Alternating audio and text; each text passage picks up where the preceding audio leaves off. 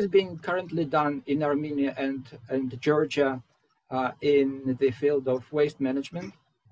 The role of the Nordic countries' assistance in this field? How to make the Nordic assistance programs in waste management more and more efficient and useful for our countries?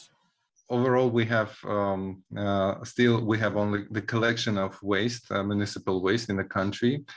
Sorting is piloted in a couple of cities with not very big success. Recently, we had introduced partial sorting at source in the capital, in Yerevan,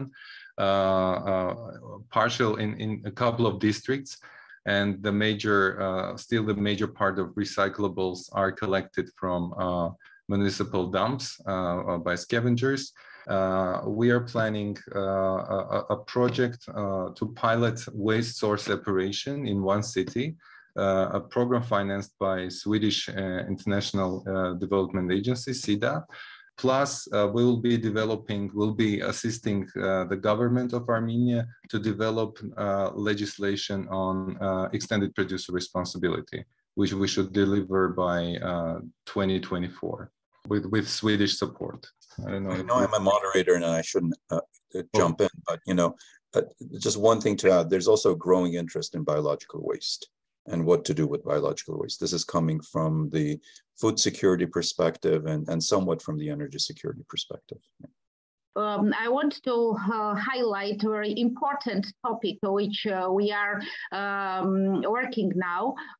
This is regional waste management practice replication from Swedish experience. We have a very experienced international group from Sweden who is helping us to one of our region. We decided that in addition to municipal waste management plan preparations, which again SIDA was supporting it broadly, we have prepared for 22 municipalities municipal waste management plan according to EU standards. But we are now we have shifted to regional waste management practice in Kakheti region, and we have great success, cooperation of 8 municipalities, etc. Another very important topic on which SIDA is very active here is circular economy. We have already conducted 8 international conferences on circular economy, and the government of Georgia, particularly to support SIDA-funded project for circular economy, created intergovernmental board like to support transition to circularity in Georgia.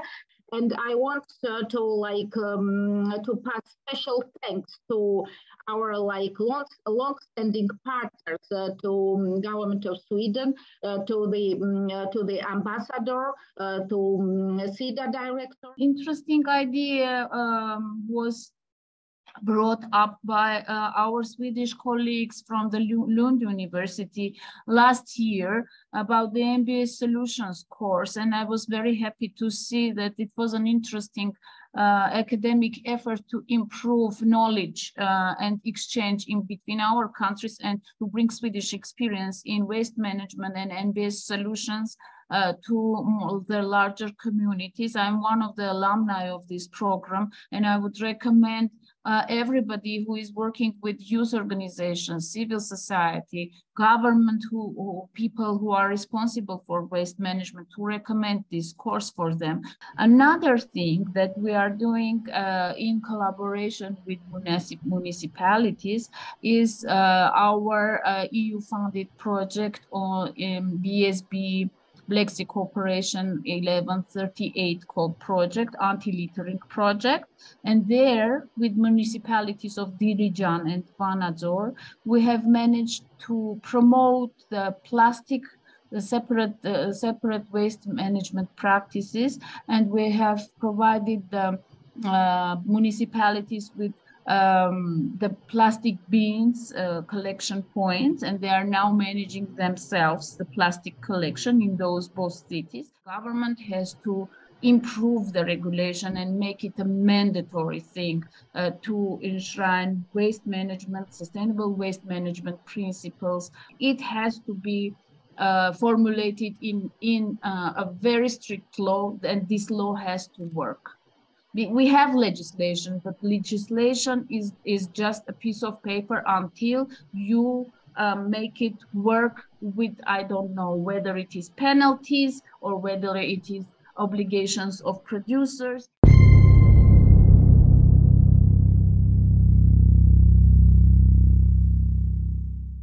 People are actually quite concerned and quite ready to become more responsible with their waste. But the thing they're lacking is the lack of infrastructure. So here where I see personally kind of the perspective to grow and maybe assistance from Nordic partners more is the development of infrastructure, and which is more like one of the most essential points is training of the staff of the municipal services and all the waste management staff who is involved in the collection, basically from the street, right? From like the street sweepers till the top management of waste management companies in the country. Through our work during the pilot project with UNDP, we worked with municipal operators in Tbilisi and Batumi, and like on all levels, we saw lack of knowledge. We have targeted about 1 million people, and I can say that it's really tangible. International days for World Cleanup Days, for Earth Days, and so we have environmental calendars for Environment Day, World Water Day. So we can see in cleanup action, so many people are involved there, starting from the government, from regional governments, government bodies, civil society organizations. So they're very much involved, and communities also. Also, we have conducted, as Maka mentioned, Maria mentioned, so thousands of meetings in the region, and municipalities with community groups and NGOs and the self-government bodies. I really say that this the awareness is really raised, and there is a demand from population to start sorting and separation of waste and to start recycling. We have invented that the contest clean region, so we cannot imagine how many people, the whole country is participating in it. We have conducted for the 6th time this year, and we are preparing for the 7th one. So there are 9 nominations in this competition. So this is clean region, clean municipality, clean village, clean city, clean borough, a beautiful street, a beautiful balcony, clean yard of the organization, and of course blue stream. So blue stream means this. This is the campaign for cleaning up the river beds from plastic. It's also very important. And so starting from the state representatives to the civil society organizations, so everybody are involved there, just individuals also. We have started a collaboration with, as I have mentioned, with many business sector organizations, and of course, so also the free plastic zones we established, envisaged to establish free plastic zones in the country, mostly in touristic areas. There are actually also 8 settlements that are consolidated into 2 communities in Armenia that are fully implementing waste sorting at source.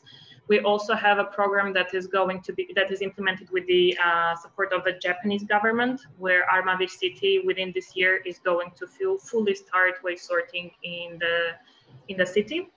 There are also over 40 recycling facilities in Armenia that not necessarily publish all the data, how much they recycle, but there is a lot of progress within the last few years.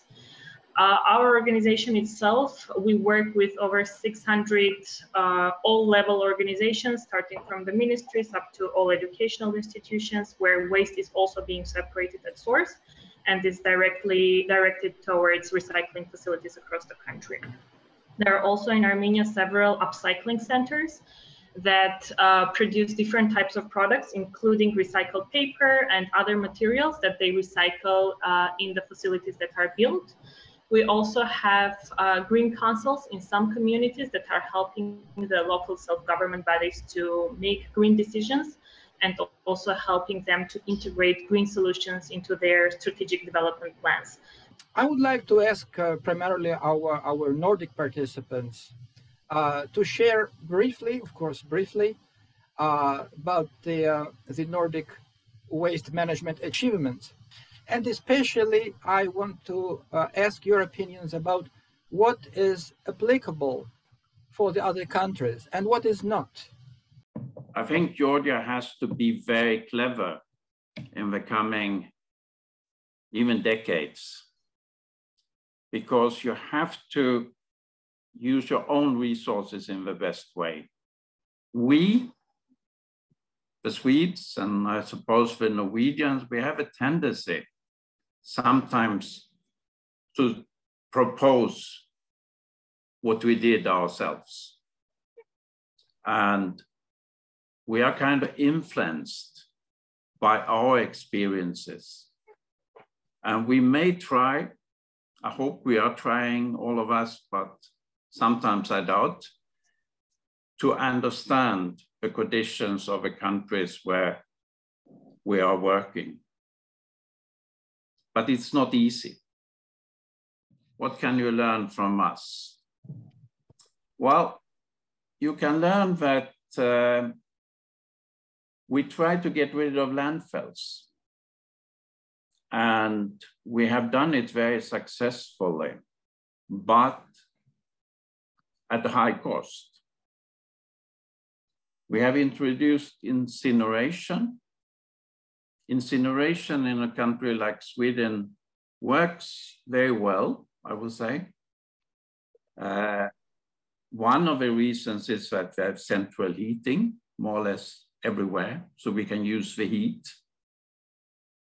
If you can't use the heat, I would say forget about incineration.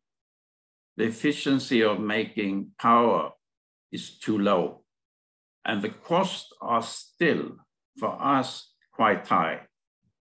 One of the other, maybe more important things is about how to deal with the recyclables in the household waste. That is what you are standing in front of now. We quickly realized that we will not get very good systems running if we couldn't find new sources of financing. So that's when we introduced the extended producer responsibility to get the financing which doesn't come in through municipal taxes. Now, Georgia, I know, and I heard Armenia is also planning to work with this. You have to put up good rules and then work with industry. It will be too difficult for all the municipalities in this country.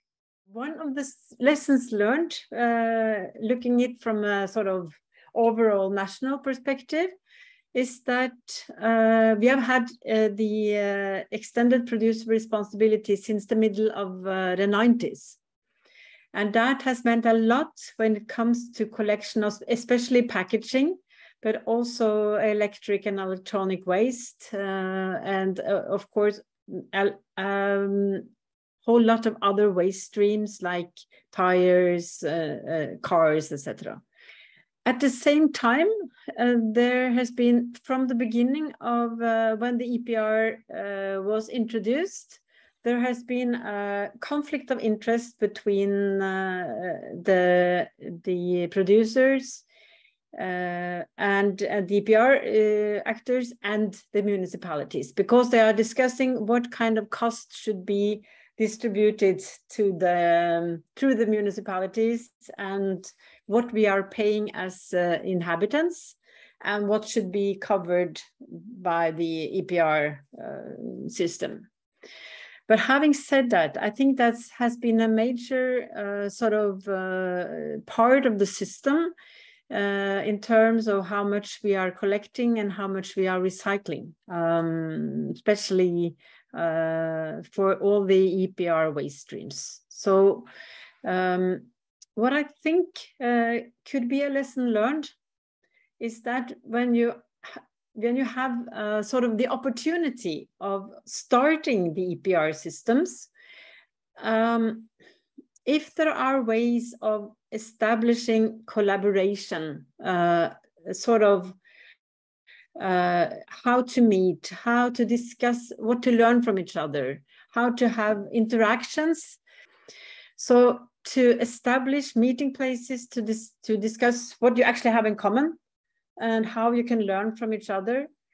So, and in particularly, I think the question of designing of packaging, designing of products, how can the designers learn from the waste industry, from those who are actually doing the collection and recycling of the waste?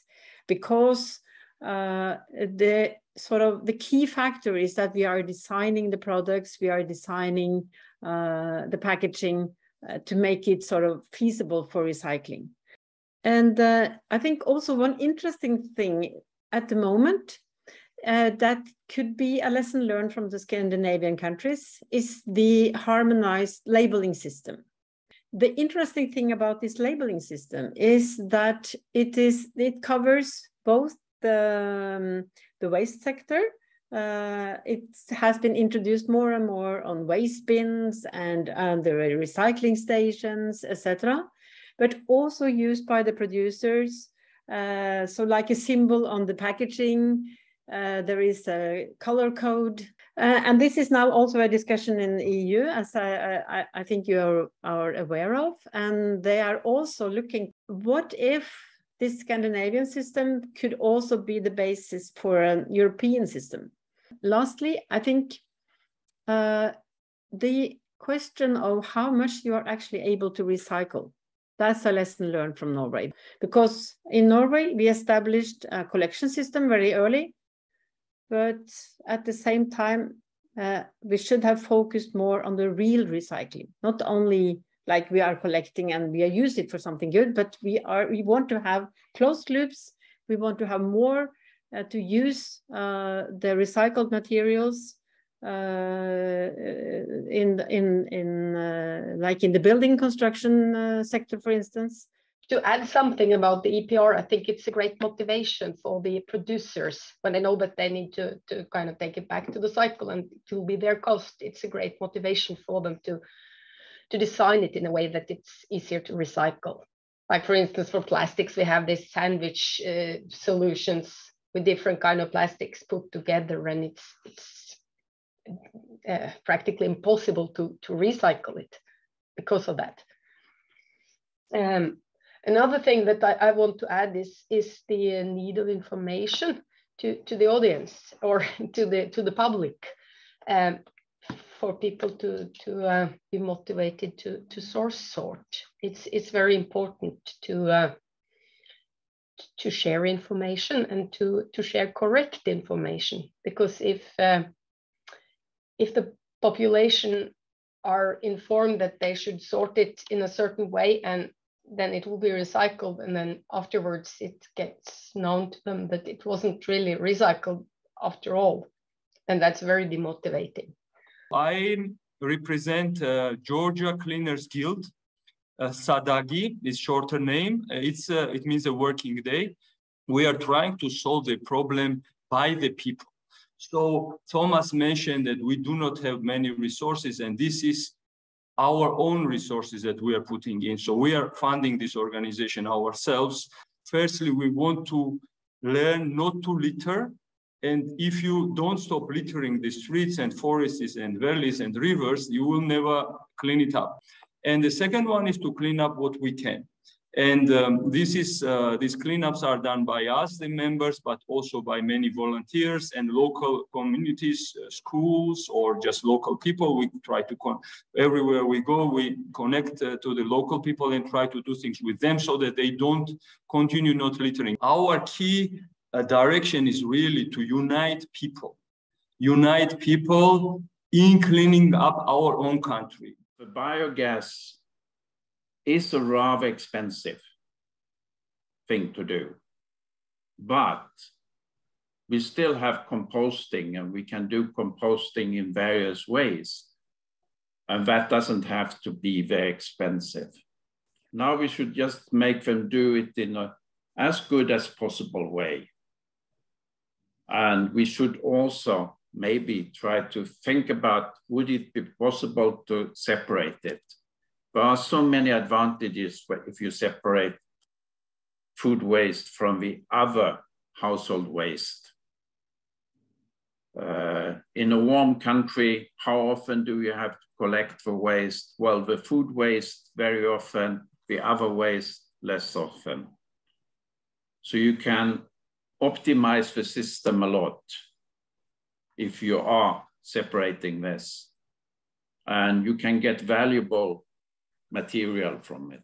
The main problem in this talk, I see that we don't have the recycle in the factory or whatever you call it. So, okay, we will pick all this garbage up, we will do, and where to take them. So this is the huge issue, a huge problem in Georgia is, of course, the waste itself on the resorts, on the rivers, on the beaches, in the woods, and everywhere. It's a horrible picture. So I don't see any policy from the government. I don't see that the community, the population are bothered from this problem. And personally, I represent the Georgian Mountain Business Association. So, and now we started like waste awareness, like talk to businesses, how they need to manage their waste. And we really need to intensify talking about this problem, and then probably the government will do anything at least, because yeah, it's really terrifying what's currently happening in Georgia. It's not normal. Our next questions would be completely devoted to the role of grassroots organizations and other non-governmental organizations. In the Armenian case that I am aware of, there are commitments on the part of the government to make changes, because Armenia also has an agreement with the EU, the SEPA agreement, which aligns in many ways Armenia's legislation, specifically on waste managers as well, with EU legislation. Government can learn a lot from grassroots initiatives, right? So if I could put my colleague Narine Avetyan, who I hope she's still with us, on the spot and ask, you know, I know that the Armenian government is doing lots of things on legislative improvements in waste management, but in your years of working with in this sector, have you learned anything from grassroots initiatives? Have you engaged with civil society? Yes, of course. Just I can say, for example, just for the development of some regulations, development of the strategy, and development of the draft laws, commitment to the waste management laws. And of course, always we discuss with our colleagues from the civil society. And of course, we use the recommendations which we get from them. And even we have developed many regulations with our colleagues from civil societies and NGOs and other academic institutions. We have many examples for that, and which is very useful for the development of the policy of waste management. We have started finding little ambassadors in the communities and who wish to that recycling become true in Armenia. And we started to work with them. We started to collect recycling materials on the street. So we were doing this each weekend on the street in different parts of the city and in the different part of the regions of Armenia.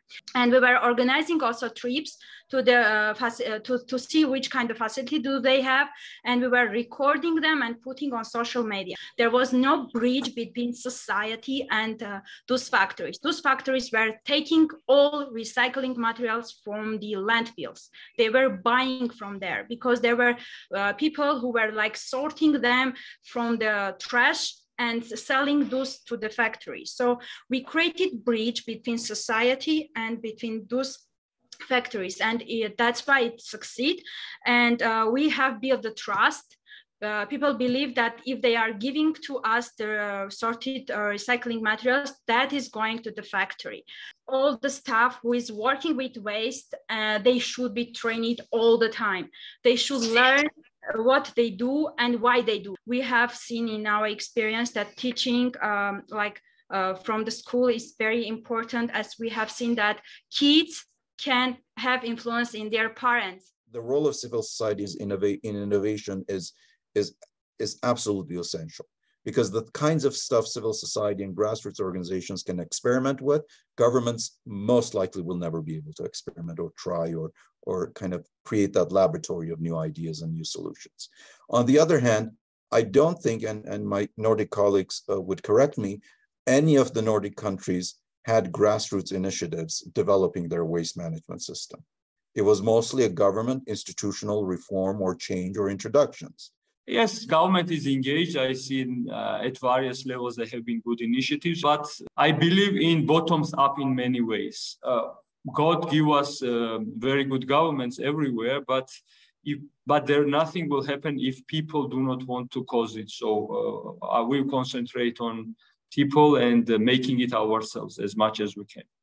So it was youth organization, environmental NGOs, sort of pushing forward that we cannot continue just to throw away garbage and to throw away them in the landfills. So it was definitely sort of pushing energy from the NGO sector. And then it was, we have a sort of, when we tell this story in Norway, there was one politician, his name was Torbjørn Berntsen. He came from the Labour Party, and he's sort of the founding father of, actually, in principle, a lot of the things we still do,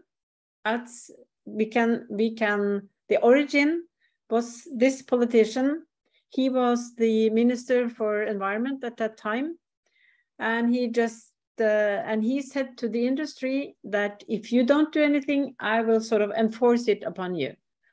And that was the starting of the EPR system, and that was also the start of mandatory sorting for a lot of fractions at municipal level. So I think actually you need the sort of interaction between the NGO sector and the politicians. I think that's very important. And I also think to engage the journalists, the media, to sort of focus on what are we doing today that is actually not acceptable. Very little may happen if you don't have a civil society which is interested, and people are busy, so it is the organizations that have to be there. And they played a very big role, and in many cases, they're connected to waste. When it comes to plastic bottles and so on, we have a deposit refund system. We wouldn't have had that if people, and with people I mean the NGOs, started to send a lot of bottles to our minister, and been talking about this all the time and etc. So yeah, we need pressure. The fact was every 50% of the post to the minister for a period was cans and bottles. And they had to be registered and etc.